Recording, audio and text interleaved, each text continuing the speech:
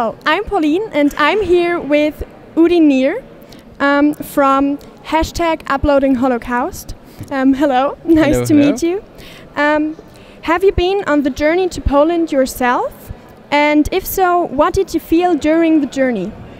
Yes, I have. I went on the journey to Poland when I was 17 as I was in school. It was a very strong experience as I remember it. And strongest of all was the feeling that it was like a feeling that I need to feel something that I'm not yet feeling. It's a very strange kind of experience. You could also, I think, see it in the movie where you sort of have a feeling that there's something that you need to go through and you can't really put your fingers or your head around it. And you are constantly in this feeling that you're missing something, although you're there and you're seeing what you're supposed to see and listening to what you're supposed to listen to, but somehow it's not it. That was the strongest impression that I had. Okay, thank you. How did the idea come up to produce a film which is made out of YouTube videos? And according to what criteria did you choose the videos? We actually started by doing a very standard documentary about the topic of this unique journey to Poland. We contacted some schools and started actually to film them. And then we needed, for technical reasons, to make some kind of trailer or some kind of video to present what the movie is going to be like. And we just sat at home and said, okay, let's just look online. Maybe on YouTube there's a clip or two and we can edit something out of that to show how it's going to look. And then we clicked The Journey to Poland on YouTube and there were 20,000 results. By now it's already 30,000 2 years later, so expanding all the time. And when we saw that there are 20,000 videos and started to briefly have a look at them, we thought, wait a minute, if there are already so many hours of footage of this journey to Poland, and if anyways we are dealing with commemoration and how we tell history, and this is the new way maybe that it's told, we said, okay, maybe our role as filmmakers now is not to produce more noise into this endless sea of video, but to just try and edit it and make some sense of it. So we just started to randomly see endless amounts of videos, sort of very quickly going through them, and once something strikes you as, and this is maybe the criteria, once something strikes you as authentic, so not something that is very external or artificial, but something you can see that one of the students or the teachers are actually saying something or experiencing something very genuine, then we stopped and said, okay, this we watch again later. In the film, there are often teachers telling their students that they sort of have to feel something.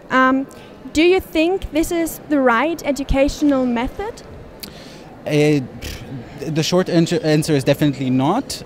This is also what I was speaking about in my personal experience. So I remember this feeling of being pressured to feel something, and you know, emotions are not really, or genuine emotions, real emotions, is not something that you can create artificially or press people to do.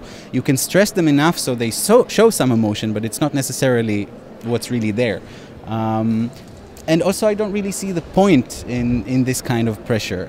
I can understand somehow why teachers do it. I mean, this is how the system structures this kind of journey, and this is what is expected of the students and the teachers, but I definitely have some criticism about this. How would you change it if you could? The journey to Poland Maybe, in general? Yes, or? the methods of the journey?